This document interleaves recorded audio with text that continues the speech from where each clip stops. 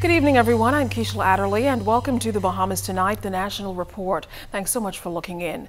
Topping the news this evening, the growing threat of climate change and the Bahamas' response to the global coronavirus pandemic were issues highlighted by the country's finance chief today.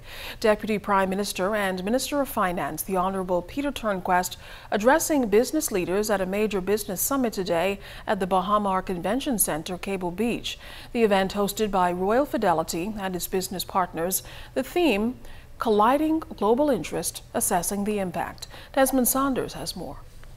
Deputy Prime Minister and Minister of Finance, the Honorable Peter Turnquest, addressed the growing threat of the coronavirus, which he says is creating an immediate threat to the near-term performance of the local economy. The Minister of Finance says his ministry is exercising caution and taking stringent measures to address this issue.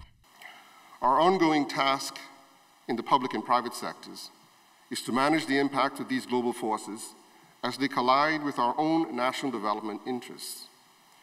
Our economic livelihood is heavily dependent on both trade and travel, and the global turmoil we see spiraling around us pose significant potential risks to those sectors in particular. On the issue of climate change, the country's Minister of Finance highlighted recent events of the killer storm Dorian and its immediate impact to the local economy.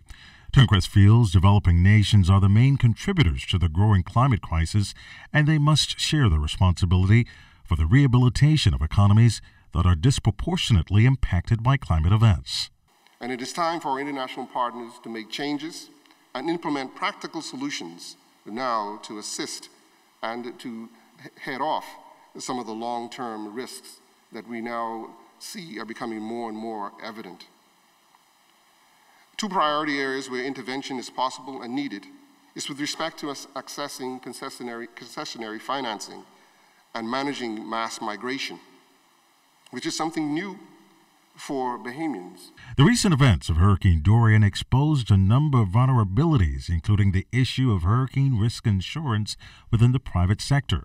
Turnquest says some 75 to 80% of businesses were either uninsured or underinsured. Then on the issue of climate migration, the finance minister says as the Bahamas moves to implement domestic policies for mandatory evacuations, the issue of climate migration must take priority. We must be prepared to raise the discussion of climate refugees and contingency plans.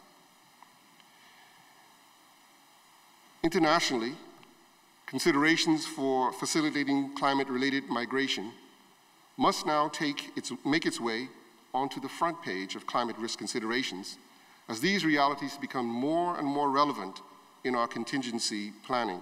Turnquest believes the actions of developing nations and large economies have direct and indirect impacts on the economic outlook of countries like the Bahamas.